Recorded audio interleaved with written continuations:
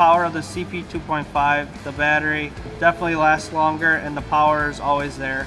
The CP 2.5 is great. That battery is lightweight and we're able to use that in applications where either we're up high, hands over the head, and it's just less fatigue on the arms. It definitely runs a lot cooler. It never overheated on us. It definitely does have a lot less vibration. In the handle and the battery, it's not chattering as much. I would definitely recommend the CP 2.5 battery to anyone in the trade just because it lasts longer, it has more power.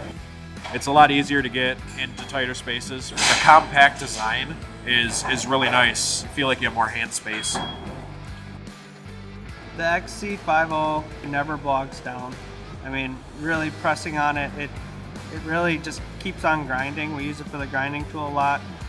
The XC50 definitely has more power. I find myself grabbing for that battery instead of the older ones when there's more demanding applications and when I need it for longer run times. We used to have to charge the batteries once a day no matter what we used. With the 5.0, we take them off at the end of the night, they still got life in them. It definitely runs a little bit cooler and it just gives a little bit better peace of mind.